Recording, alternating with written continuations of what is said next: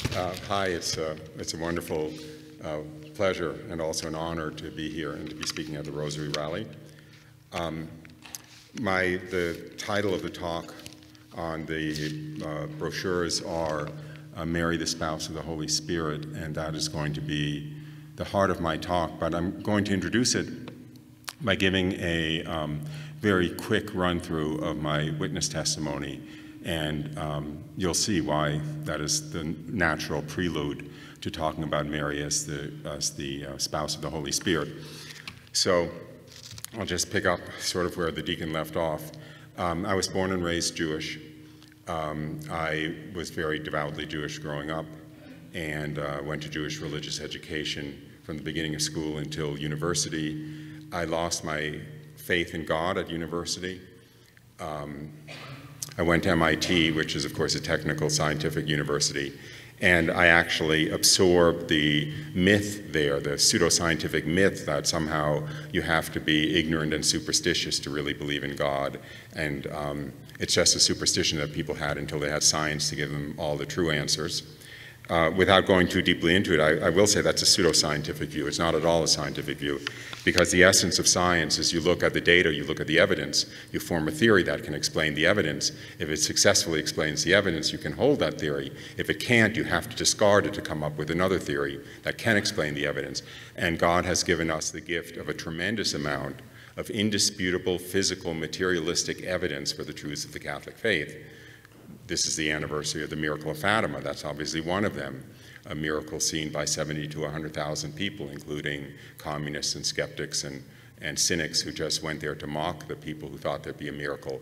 Medical miracles of Lourdes, the Eucharistic miracles, including ones in our own time, one in 1996 in Buenos Aires, one in 2006 in Poland, which were subjected to full scientific investigation, and lo and behold, the consecrated host had actually turned into human flesh and human blood of a heart muscle tissue of someone who died in great agony and so forth. So in fact, if people were really scientific, it would draw them to have to at least entertain the theory that the Catholic faith might be true, and they certainly would have to reject the theory that there's nothing in the world besides what they can see with their eyes and touch with their hands and so forth. G.K. Chesterton has a wonderful quote: rightly or wrongly, those who believe in miracles believe in the evidence, and rightly or wrongly, those who do not believe in miracles refuse to believe in them on the basis of faith. So I won't go down that road any further, but this is the anniversary of the miracle of Fatima, and most of us are probably devout Catholics, and you should never, never, never let anyone imply that there's anything superstitious or unscientific about believing in the fullness of the Catholic faith. It is the only scientific response to the evidence before our eyes, both the subjective evidence that we have from our own experience of the sacraments, but also actually objective, verifiable, physically observable evidence like miracles. Anyway, however, I lost my faith at university at MIT. I went on to Harvard Business School. I did well enough there that I was invited back to join the faculty. I found myself a newly minted professor of marketing at Harvard Business School at the age of 29. That's really where my witness testimony begins, because that's when the bottom fell out of my world, because I felt as a child there has to be a real meaning and purpose to life. I thought that would come from entering into a personal relationship with God,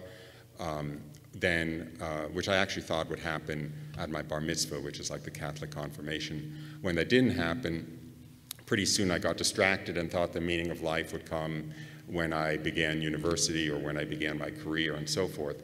But here I was already more successful than I had expected to be, being a professor at Harvard. But there was still no meaning to life, as far as I could tell. I thought we were just a chemical accident.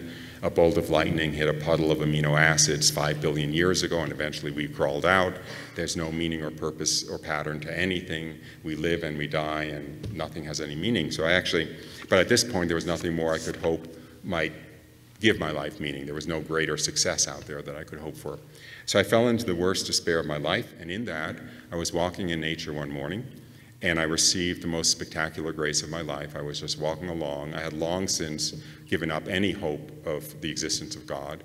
I was walking along, lost in my thoughts, when from one moment to the next, the curtain between earth and heaven disappeared, and I found myself in the presence of God, very knowingly in the presence of God, seeing my life as I would see it after death, looking back over my life in the presence of God.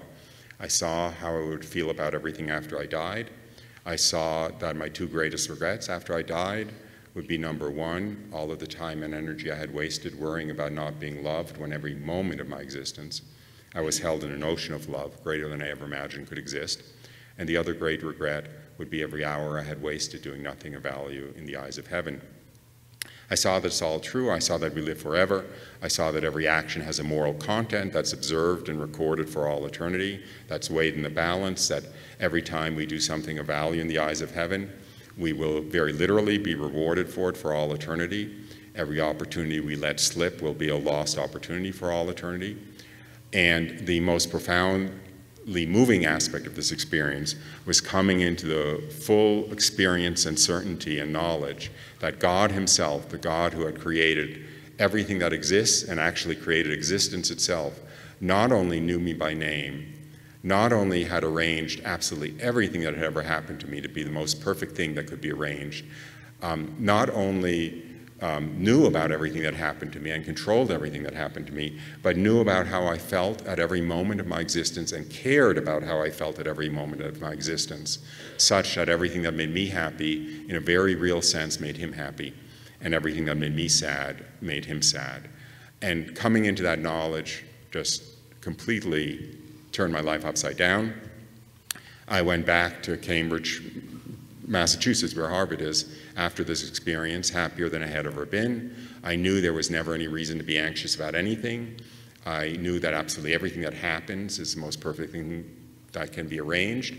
I knew that we live forever.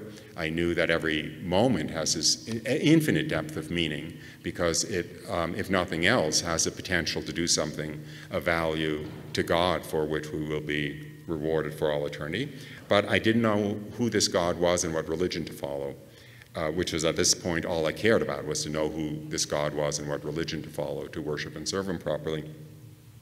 So, I couldn't think of this as the God of Judaism and this religion as Judaism, which, if you read the Old Testament, it's obvious that the picture of God that emerges from the Old Testament is of a God far more distant and judgmental and severe than this God was. And that's not only a distortion, it's not a distortion at all in the Old Testament, it's because God really was much more distant. It's one of the reasons the incarnation took place. It's one of the reasons Jesus came. There's a prophecy in the Old Testament in Joel where the Lord says, the day is coming, says the Lord, where you won't go to this person and that person and say, tell me about God, but I will make myself known to the lowliest manservant and maidservant among you. And in fact, this prophecy was quoted by St. Peter in the first Pentecost Sunday sermon in the book of Acts. And that's exactly what happened. That's one of the things that happened when Jesus came, is in fact, as we know, now we have the indwelling Holy Spirit. Now we actually have the indwelling Most Holy Trinity. Now every human being in a state of grace has a very intimate personal relationship with God, which would not have been possible without the coming of Christ. So anyway, as I said, I didn't think of this as Judaism. I prayed every night before going to sleep to know the name of my Lord and God and Master who had revealed himself to me.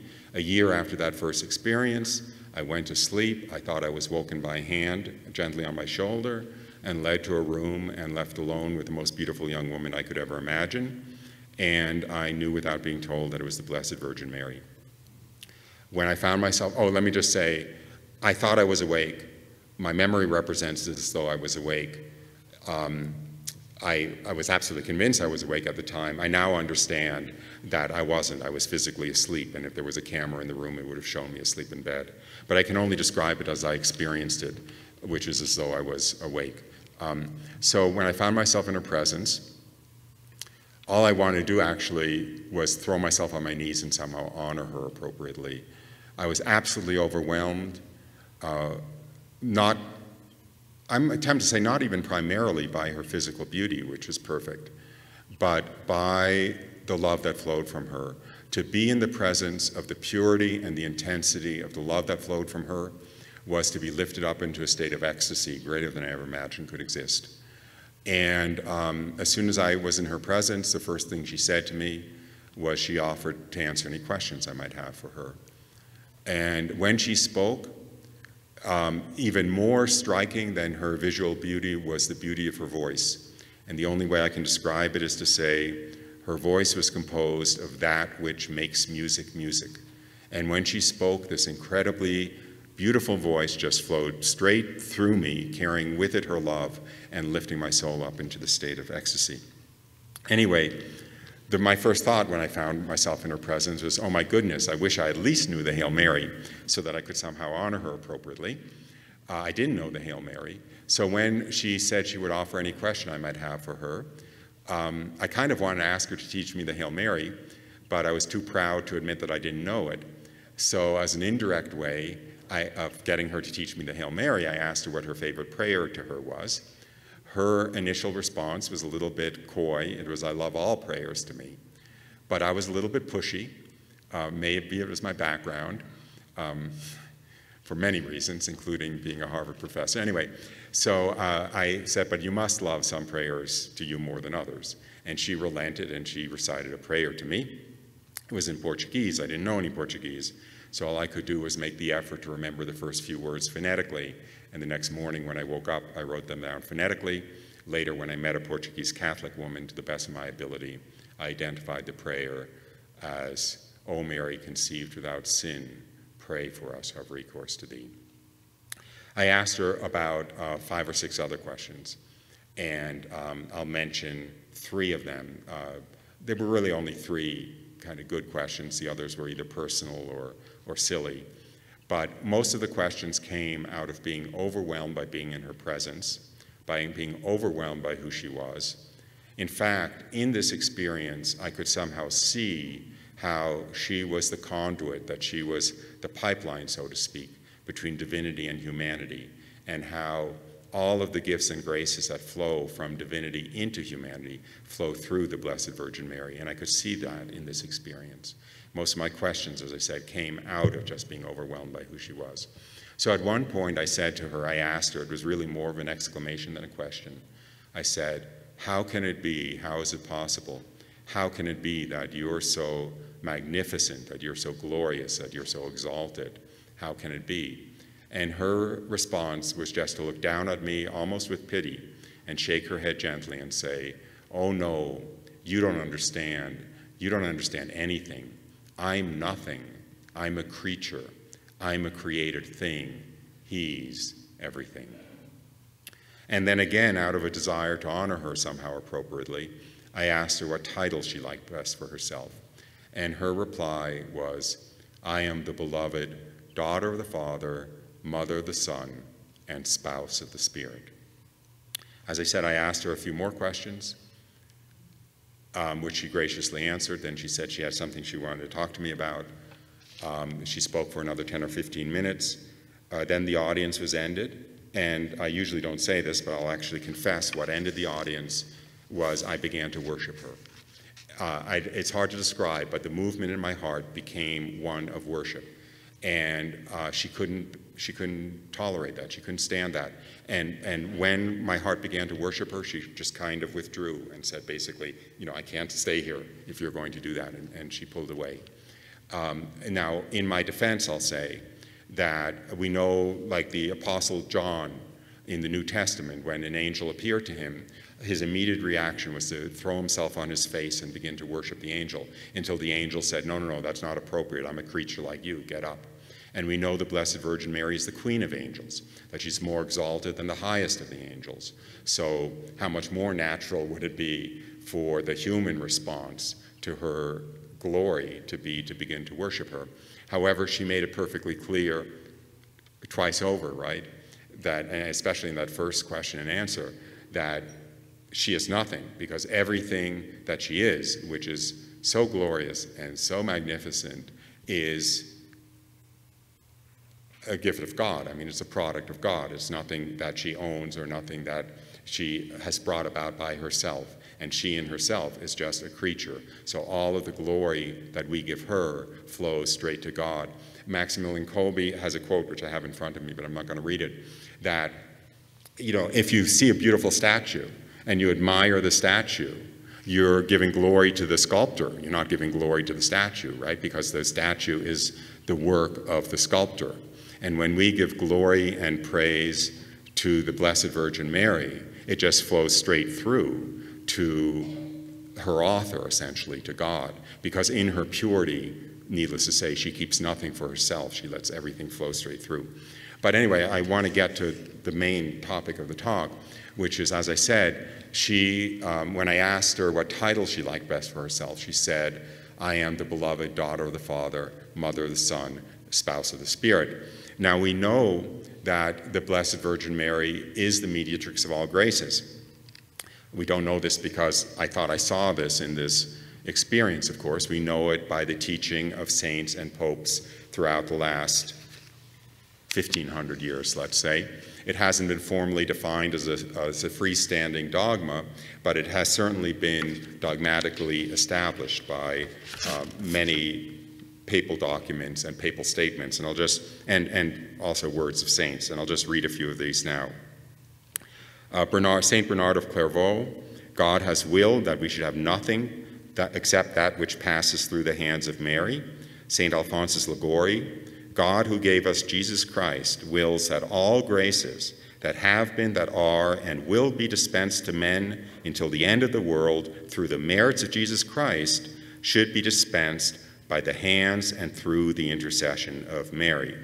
Pope Benedict XVI, Mary is like a celestial stream through which the flow of all graces and gifts reach the soul of all wretched mortals. Pope Pius IX, Saint Pope Pius IX, quote, for God has committed to Mary the treasury of all good things, in order that everyone may know that through her are obtained every hope, every grace, and all salvation.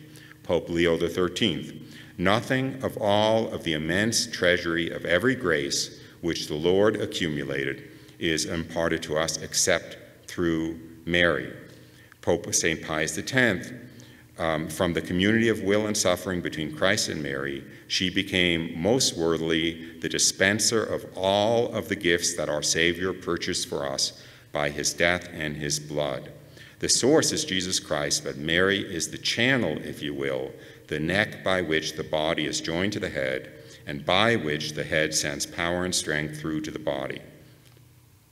And on and on and on and on, many, many, many other quotes of saints and popes in papal documents. So we know that Mary is the mediatrix of all graces, that all of the graces that flow from divinity into humanity flow through the Blessed Virgin Mary. Now, the tendency is to think that that is her prerogative, so to speak, that that honor is given to her because she is the mother of God, because she is the mother of Christ.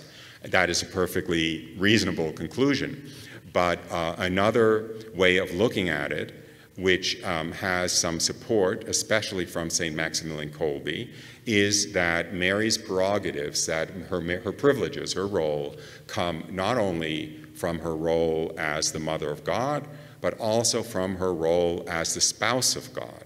Because Mary is not only the Mother of Christ, she's also the spouse of the Holy Spirit. When the Holy Spirit overshadowed her and she conceived Jesus in her womb, we know, and I will be delicate in this, we know what produces a conception in the womb. It is the spousal act. It is an act between spouses that produces a conception. When Jesus was conceived in Mary's womb through the overshadowing of the Holy Spirit, that was a spousal act, albeit, of course, a purely spiritual spousal act.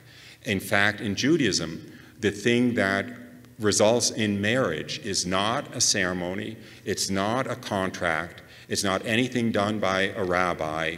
The only thing that produces marriage in Judaism, actually, is the spousal act, which is the act that results in the two participants being spouses. When Mary conceived by the Holy Spirit, that was a spousal act, and for all eternity now, she is the spouse of the Holy Spirit. I don't believe me, of course, but let me read some quotes of St. Maximilian Kolbe to that effect. The Holy Spirit is in Mary after the fashion, one might say, in which the second person of the Blessed Trinity, the Word, is in his humanity. There is, of course, this difference. In Jesus there are two natures, divine and human, but one single person who is God. Mary's nature and person are totally distinct from the nature and person of the Holy Spirit. Still, their union is so inexpressible and so perfect that the Holy Spirit only acts by the Immaculata, his spouse. This is why she is the mediatrix of all graces given by the Holy Spirit. United to the Holy Spirit as his spouse, the Immaculata is one with God in an incomparably more perfect way than can be said of any other creature. What sort of union is this? It is above all an interior union, a union of her essence with the essence of the Holy Spirit. The Holy Spirit dwells in her, lives in her.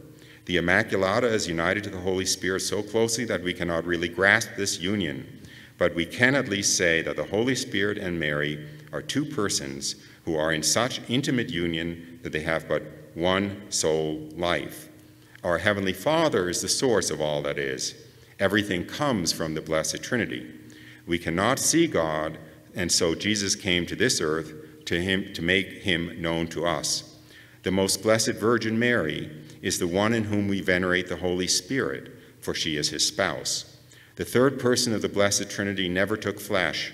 Still, our human word spouse is far too weak to express the reality of the relationship between the Immaculata and the Holy Spirit. We can say that she is, in a certain sense, the incarnation of the Holy Spirit. It is the Holy Spirit that we love in her, and through her we love the Son. So what St. Maximilian Kolbe is saying in here, in this statement, is, of course, we cannot see God the Father. It is extremely hard to imagine what God the Father is like. One of the fruits of Jesus coming to earth, the second person of the Most Holy Trinity coming to earth as a person, is that through Jesus we can see God the Father. We can have a tangible image, so to speak, through which to relate to God the Father. In the same way, it is very hard to have a tangible image through which to relate to the Holy Spirit. It's hard to have something to grasp onto to establish a relationship with the Holy Spirit. In taking Mary as his spouse, and in Mary being joined to the Holy Spirit in this incomprehensible union, we have a more tangible way of relating to the Holy Spirit through his spouse, the Blessed Virgin Mary. I have probably 10 more minutes of these quotes from Kolbe. I'll read a few of them. They present one picture, so there's probably no need to read all of them. In the union of the Holy Spirit with the Blessed Virgin Mary, not only do we have the love of two beings, in one of the two we also have all of the love of the Trinity itself, and in the other we have all of creation's love. So in the Holy Spirit we have all of the love of the Most Holy Trinity. In Mary we have the love of all of creation. Hence, in this union, heaven and earth meet, all of heaven with all of earth, the totality of divine eternal love with the fullness of created love. And so the union between the Blessed Virgin Mary and the Holy Spirit is the true summit of love. It's like the climax of all love, because it's the union of all of created love, which is in the Blessed Virgin Mary in her purity, and all of divine love, which is in the Holy Spirit. Why did she call herself, I am the Immaculate Conception at Lourdes? She didn't say, I was immaculately conceived, but when Bernadette asked her, who should I say that you are? She said, I am the Immaculate Conception. This was St. Maximilian Kolbe's answer. If among human beings the wife takes the name of her husband because she belongs to him, is one with him, becomes equal to him, and is with him the source of new life, with how much greater reason should the name of the Holy Spirit, who is the divine Immaculate Conception, be used as the name of her in whom he lives as uncreated love, the principle of life in the whole supernatural order of grace. Isn't that beautiful? So the Blessed Virgin Mary said, I am the Immaculate Conception, okay? not I was immaculately conceived, but I am the Immaculate Conception, because the Holy Spirit is the ultimate Immaculate Conception, and she's married to him, so she took his name. Okay? And I'll just finish with 2 more quotes. Okay, it's hard to stop. The creature most completely filled with love, filled with God himself, was the Immaculata, who never contacted the slightest stain of sin, who never departed in the least from God's will. United to the Holy Spirit as his spouse, she is one with God in an incomparably more perfect way than can be said of any other creature. Imagination leads us to think of God the Father, of Jesus, of the Immaculata, as the objects of devotions which are more or less parallel. Instead, we should think of them as links in a single chain, as elements all leading to a single goal, God who is one in the Most Holy Trinity. Day by day, let us strive to belong more and more to the Immaculata, and in her and through her to Jesus and to God. Never should we try to go to Jesus without her. We do not serve God the Father and Jesus our Lord and the Immaculata. Rather, we seek to serve God in Jesus and through Jesus, and to serve Jesus in the Immaculata and through the Immaculata. So in our devotion to the Blessed Virgin Mary, in our prayer to her, in our relationship to her, we are not serving her, we are not belonging to her as the end of the chain, so to speak, but it is a chain that leads through the Blessed Virgin Mary to Jesus and to God the Father. And as she is the conduit of the grace that flows from divinity into humanity, she is the conduit that takes our love of God, our worship of God, up from humanity and back into divinity in the reverse direction, so to speak, which is through the Blessed Virgin Mary, through Jesus, and up to the Most Holy Trinity. So that's it. Thank you, and it's been a great honor, and thank you very much.